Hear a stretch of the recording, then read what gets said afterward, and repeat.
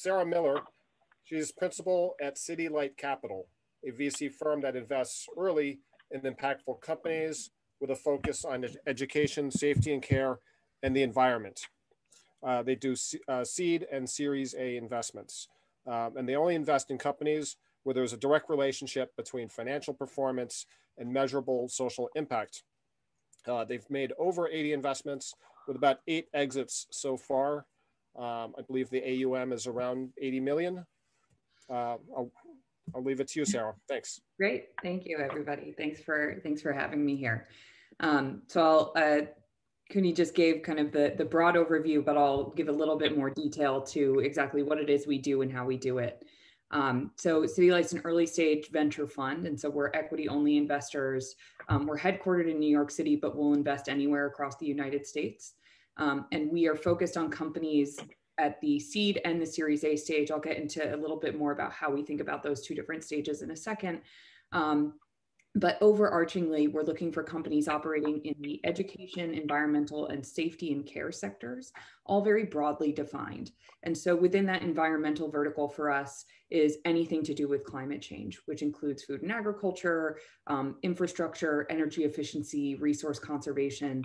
Anything that we can tie back to reduce greenhouse gas emissions is something that we're interested in taking a look at. We tend to be primarily software investors. Most of that just has to do with the fact that we're a relatively small fund. And so things that require a lot of capital up front tend to not be the best fits for the structure of our fund. But we target 10x returns. And so we're looking for those companies that are, rocket ships to the moon, knowing that 90% of the portfolio likely will not make it that far, so that we can deliver returns to our investors based on the success of a handful of companies in the portfolio. Within the environmental vertical as well, I'll get a little bit more into what exactly we mean by financial returns have to scale in line with impact. The way that we think about impact within our companies is that the core product or service that the company provides has to have some kind of data feedback loop embedded into it that allows us to track what its impact is in more or less real time. We take an annual snapshot to report to our investors and also to revisit some of those metrics and performance with the companies. But the idea is that there should be a kind of unit economic to your impact, that for every additional dollar of revenue that you generate, there's an equal amount of impact being generated. In every case, we go through with the company in detail, what are those metrics that they are already collecting, and some that they may be capable of collecting that would be indicative of their impact. And we go through a process that we call the impact pro forma, which is us taking the financial model that the company has given us. And so typically that's anywhere between a 5 to 10 year projection of, if everything falls the way that we think it will, here's what the business looks like 5, 10 years from now. And we pull out the drivers of that and say, for example, if you're being paid based on the number of kilowatt hours of renewable energy that you generate, then that number of kilowatt hours of renewable energy also has a corollary, or it can be a coefficient to how many greenhouse gases you're taking out, or the tonnage of greenhouse gases that you're taking out of the atmosphere by directly replacing that dirty energy with your clean energy. And so it's, given the very early stage of the companies that we invest in, it is kind of more of a proxy for, we expect this is what the carbon emissions are based on all of the research that's out there by the EPA and based on the very real auditable data that the company is collecting. And then we project that out 5 or 10 years and say, here's what the company is going to be capable of achieving if they do what they say they can do in their financial model based on their growth expectations, based on other monetization opportunities, that sort of thing. And then we have effectively a baseline to compare against for that company. When the next year comes around, the next 2 years comes around, I will definitely say that there has never been a company that has come in to us and said, we beat on our revenue targets, and so we're going to beat on our impact targets. In early stage venture, if you know of those companies, please send them to me. But we generally, we are revisiting those projections in in light of, revenue is not where we anticipated it being, but does that equation still hold true that for that revenue traction that you're at now, this is the impact that you should also be expected to have had? And if that isn't the case and that hasn't held true, then we need to go back and revisit either the metrics that we're tracking or something about the product is broken, and we need to figure out how to reiterate on it and figure out how to optimize for the impact of that product. And so I said I would go into a little bit more about the seed and the Series A stages. So just from a purely logistical standpoint, our seed fund is very programmatic. We write $50,000 checks to companies that I would say are post-product but pre-product market fit. Generally have a little bit of revenue traction, but are still figuring out where that product market fit is, but from the impact side, exactly what are those data points that we should be collecting and that are proof of this product works. Generally, especially in the hardware space, for example, if you don't have enough units in the field, it's hard to collect that data. And so we help the companies understand, based on our experience as impact investors and all of the companies that we have seen, here's some of the metrics that you might consider tracking and some of the things that you can plug in from the very beginning to that company or to the data component of the product that allows you to track that upfront rather than trying to build it in Series B, Series C, and having to reverse engineer every single one of your widgets that's out in the field. And we find that makes for better, not just at the seed, but also at the Series A, if you're able to demonstrate with some of that data, cost savings, energy savings, reduction in greenhouse gas emissions, that actually makes for better conversations with customers, that makes for better conversations with potential employees, it makes for better marketing overall. And so there's an outsized impact to going through this process at the earliest stages of the business. So going back to our seed portfolio, so we write these $50,000 checks, we write about one every 2 weeks. And so the seed portfolio right now is about 50 companies. I think we're going to be at 55 by the end of this week. We'll probably be at 150 by the end of 2022. And so the idea of that portfolio is we're a relatively small team, but you are surrounded by 149 other CEOs who are at a similar stage to you, that are working on similar problems, that will be able to help with any part of the process that you might be struggling with. Most of these entrepreneurs are second-time founders. And so if you need help with pricing strategy or digital marketing or whatever it is, there's a group of people within that community that will be able to help you, where we are not acting as a bottleneck. We also were very specific about the investors that we took on for that seed fund, because it's a separate entity from the overall fund. And it's all investors, operators, entrepreneurs, sector experts who have told us that proactively they want to be helpful to companies. And so the way that we pitched it to them, of course, was you're usually making a couple of angel investments every year to the tune of $50,000, $100,000, but you only get exposure to 5-10 companies at the most. If you invest in CityLight for that same amount, we're going to give you exposure to 150 companies, and you can pick and choose which ones you want to work with.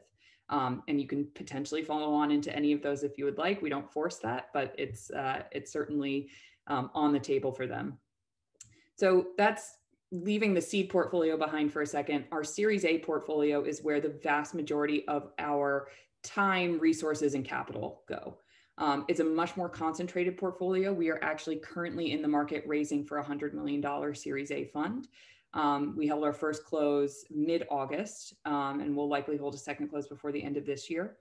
And for that fund, we look for companies that are at $1 million in ARR and that already have those impact metrics predefined. And so whether or not they come to us ready with those metrics outlined, we may have a process that we go through with them for 3 to 4 conversations, or maybe it's just one conversation of outlining what those metrics are to get to that final, the final impact pro forma and the impact metrics that we choose to track with them over time.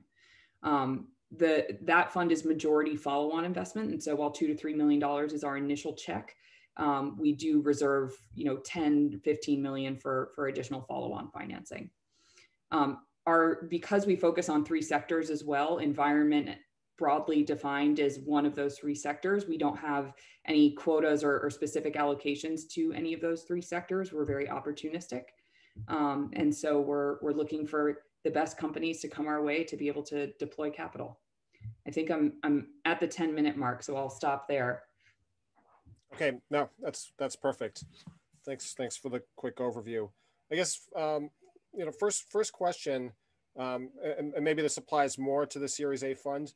Can you just talk a bit about your pipeline? Mm-hmm. How are you sourcing so many good deals? Yeah, so a bit of a longer answer to that. So we source deals for the most part in the same way that everybody else does. So this is coming through our co-investors, through our existing entrepreneur network, through our limited partners, through other people that have been in and around City Light for a long time and know what it is that we do. We also, about 2 years ago, one of my partners built out a data, internally we call it the machine, which is just goes to show that we're not very creative when it comes to names, but it's effectively a code that's been written to scrape places like Crunchbase, TechCrunch, news websites, SEC filings, patent filings, anything that is indicative of like a new company has been created. This machine scrapes that, identifies keywords that we have figured out over time. These are the type of keywords that companies that get into the portfolio or in further down the pipeline are using. And we funnel those directly into our CRM. And basically it can pull from a news article that this company was just interviewed because they are working on carbon capture technology. That might be something that you want to take a look at, and we can pipe that directly in.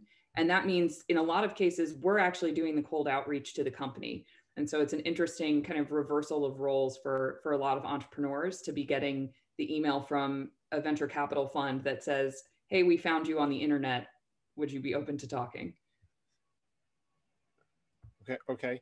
And I don't know if this is available or not, but from a portfolio level, are there any impact stats that you could share with us? I can't remember the exact numbers. If you go to our website, we do have an overall infographic around what our portfolio has accomplished in terms of education, environment, and safety and care. We don't share data on the company level because unless a company is public, because generally they consider that proprietary information. But most of that can be found on our website. Okay. And maybe, going back to climate change, since that's a major focus for you, can you, without necessarily identifying the company by name, could you maybe describe for us some of the best climate change investment ideas that you've come across? Ooh, that is really hard. Okay. There's one that we use as the example of kind of something that fits our thesis very completely to a T, because it's easy enough for my grandmother to understand. And so I'll use that as the example. It's a company called OhmConnect. And so OhmConnect is a residential demand response provider. They're one of the only residential demand response providers, and they're primarily in California at the moment. But what the business does, and I will ask them to forgive me in advance for simplifying it down to this, but they effectively tie into any IoT device in your home and are able to make it responsive to the grid.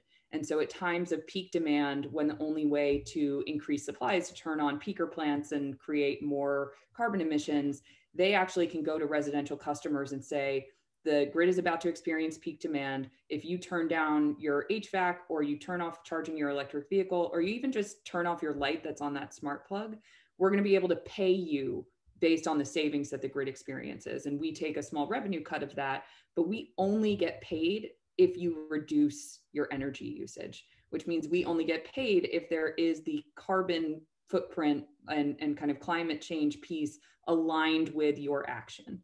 And so just in the last couple of months, and I would encourage people to go look this up, the wildfires and the extreme heat in California were causing the grid to effectively break. There were blackouts, there were brownouts, and in a lot of cases, the grid was looking to OhmConnect to prevent that from happening, because they were able to go to residential customers and say, basically, you can have a blackout, or you can turn your air conditioning down by 2 degrees for an hour, and we'll all survive this. And it worked.